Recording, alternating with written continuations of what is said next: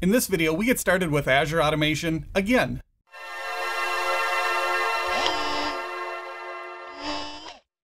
Hello everyone, I'm Travis and this is Geraldos. Back in April of 2018, I did my first video on Azure Automation.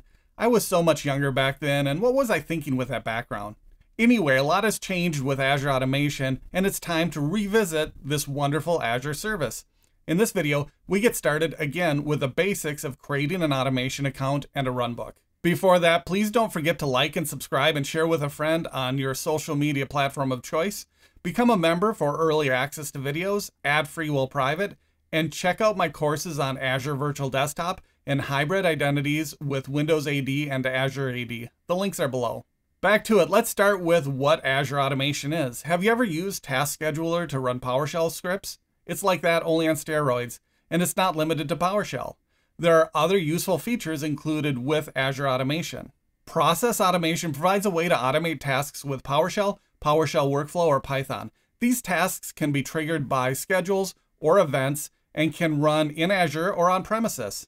Configuration Manager provides change tracking and inventory, a way to watch for changes on Windows and Linux virtual machines.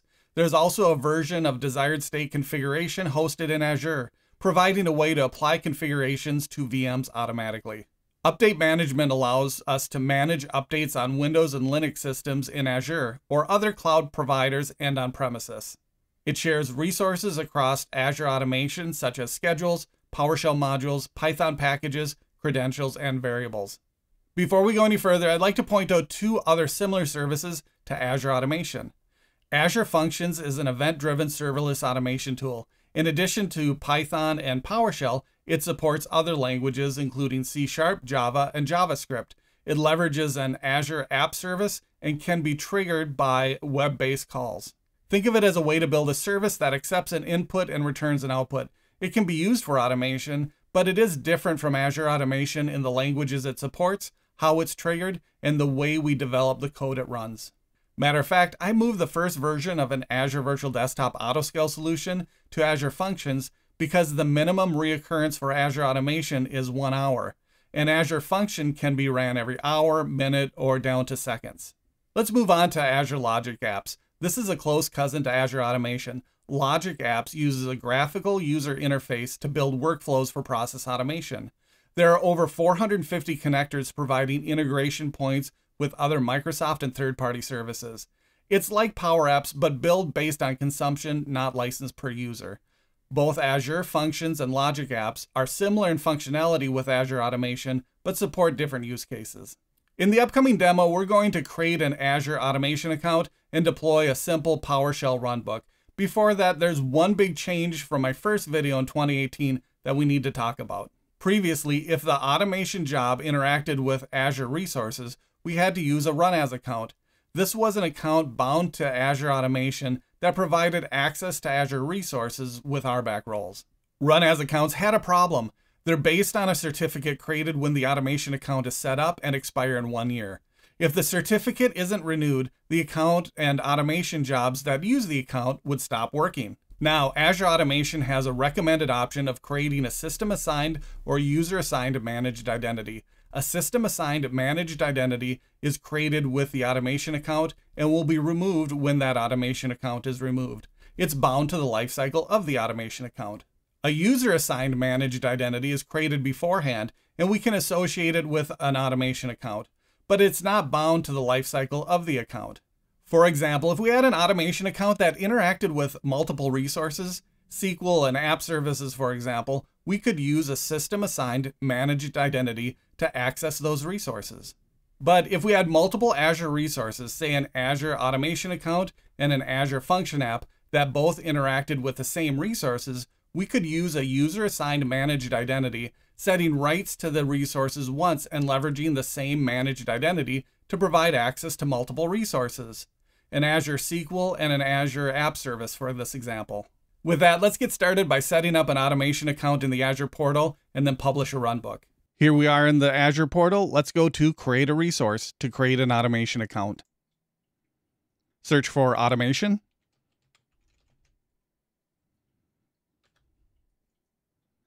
We'll go to Automation, and we'll create a new automation account. Make sure your subscription is selected and create a new resource group. For this example, I'll use Automation RG01.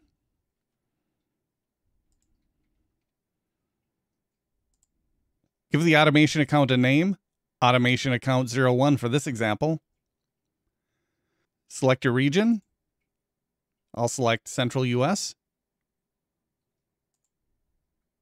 Let's click Next to Advanced. Here's where we can create a system-assigned or user-assigned managed identity.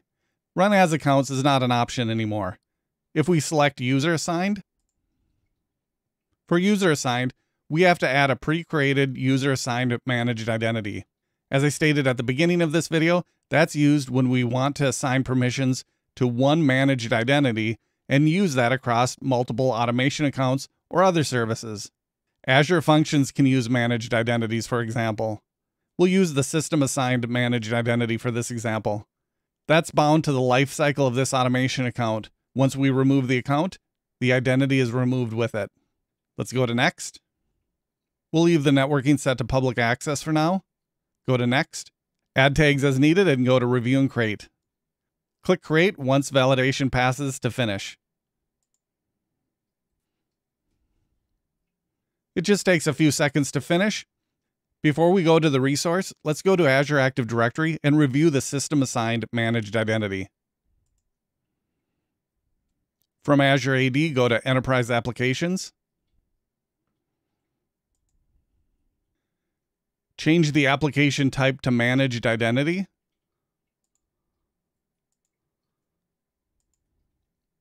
And apply. Here's a list of all the managed identities, and we can see our automation account. Let's open that. Overview shows a list of account details. Let's go to Roles and Administrators. We can see the RBAC roles from this view that are assigned to the account by default. We can give the account RBAC roles to other resources just like a user. That will provide the Azure Automation account rights to interact with Azure resources. The default roles are all at the Azure AD scope. If we want the managed identity to interact with resources in the subscription, we need to give it rights to that resource. For the example coming up, we're just going to pull information about the Azure Automation account. So the managed identity will need at minimum read access to the account. To add a role to the managed identity, we'll go to the resource group for the Azure Automation account we just set up. We'll go to Resource Groups. We'll go into Automation RG01. That's the resource group with our automation account. Next, we'll go to Access Control IAM. Add a role assignment. Select Reader. That will give the managed identity read access to objects in this resource group. We'll go to Next to Members. Select a member. Search for the system-assigned managed identity. It'll have the same name as the automation account. We'll select that. Go to Next and Review and Create. Now we're ready to create our first runbook. Let's go back to the Azure Automation account. We'll open the account we created. This account is new, so we don't have any job history yet. On the left, we can see the features in the automation account, including configuration management, update management, process automation, and shared resources. Also, let's go into modules under shared resources. This is a list of all the modules that are available for our PowerShell runbooks. We have the option to add new modules, update the AZ modules, and browse the PowerShell gallery. We can search and filter to verify the modules our runbooks need are available. Let's change the filter runtime version to 7.1.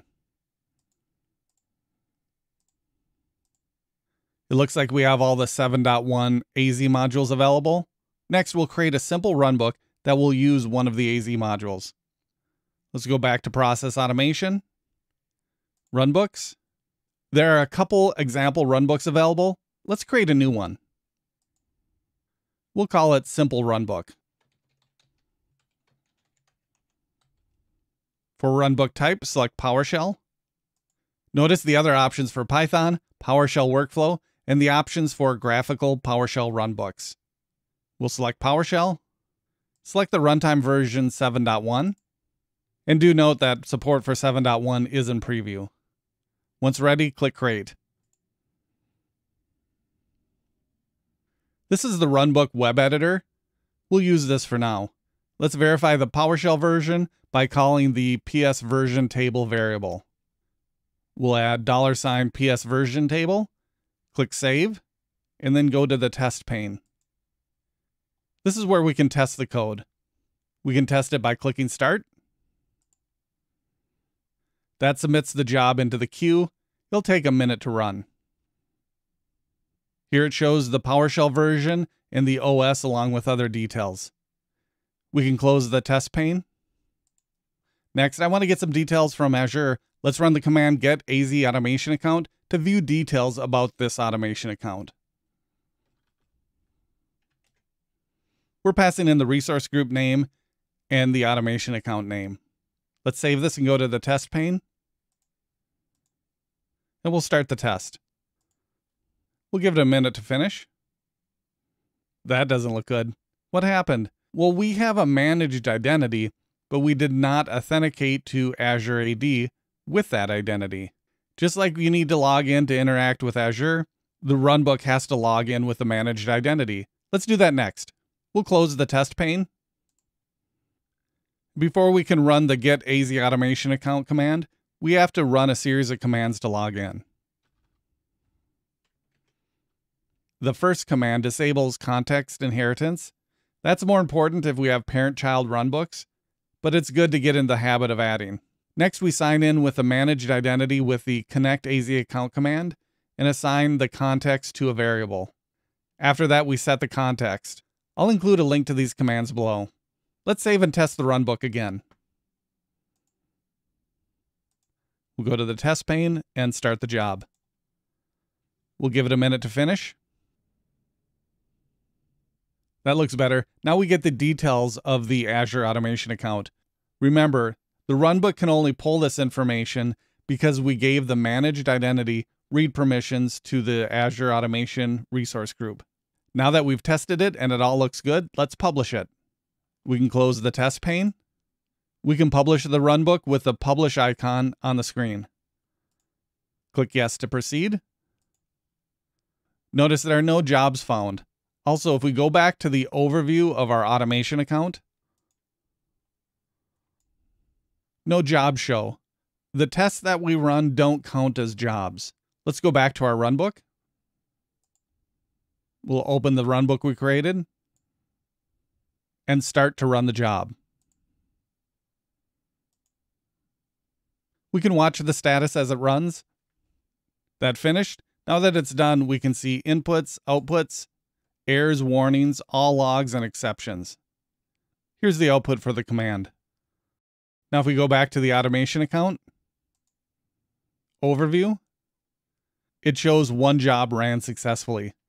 That's how we create an Azure Automation account, a managed identity, and test and publish a runbook. That is how to set up an Azure Automation account with a system-assigned managed identity and run a simple runbook. Please don't forget to like and subscribe, and thanks for watching.